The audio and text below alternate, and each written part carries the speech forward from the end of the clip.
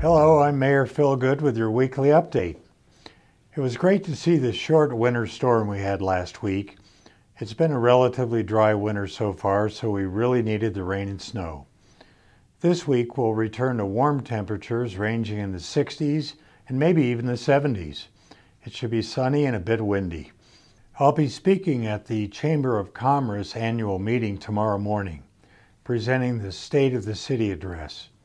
The meeting will be at the Prescott Resort, and I hope to see many of you there. Police Sergeant Matt Medina was recognized for his 15 years of service to the City of Prescott. I believe we have one of the very best police departments in the state. Congratulations, Sergeant Medina, and thank you very much for your service to our city. The last time I spoke to you, I discussed my concerns about House Bill 2674 in the legislature, which was an attempt to standardize building codes across Arizona. I'm happy to report that a strike everything amendment was offered, establishing a study committee of 10 members, including 2 from cities and towns. As part of this committee, they'll hear from an economist to help with their analysis. It's my hope that some of the city representatives actually come from cities in the rural part of the state, so we don't have to continually deal with the larger cities and their overriding influence. I think the rural cities should have a chance to weigh in on this particular issue. All in all, this was good news for now. Let's see what the committee comes up with. During the last City Council study session, the city's finance director, Mark Woodfill, brought the annual mid-year budget report to our attention. This gives us an opportunity to learn where we stand as far as the budget goes and what we should expect in the coming months. So far this year, we've seen an overall 6.3% increase in taxable activity. Mark does not believe that this is a sustainable growth rate. He pointed out that with inflation, discretionary income in our local population as a whole is going to be more constricted in the coming year. The projections for next year's budget will reflect that. Some of the areas of taxable income have changed considerably. The largest drop is in construction revenue, which is down nearly 33%.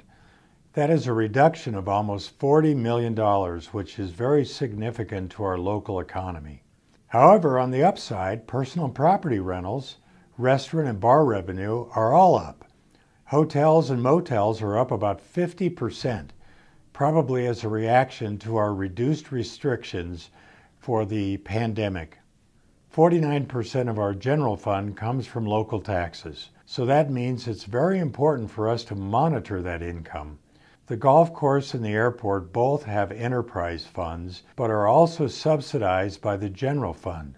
However, if we look at the economic activity brought by both the airport and the golf course, it far outweighs the financial support coming from the general fund. Some of the best news we've received is that we expect the PSPRS unfunded pension liability to be paid off this year, probably by Christmas or even a couple of months sooner. This is 5 years earlier than originally projected.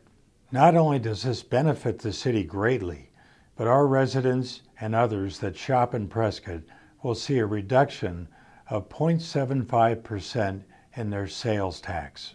It's not often that cities and government agencies actually reduce taxes and keep their promises to sunset special taxes like this.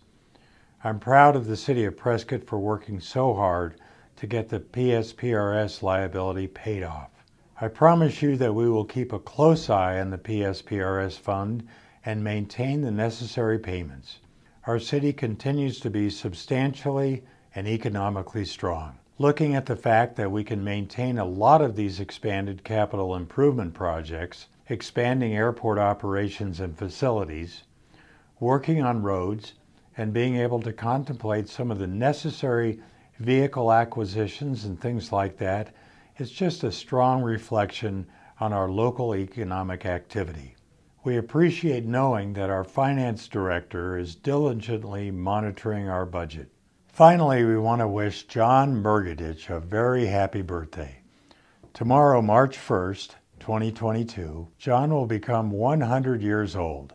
John served in 3 major wars, World War II, Korea, and Vietnam, and has lived in Prescott for over 50 years. John, I salute you, and thank you for all you've done for our community and our country.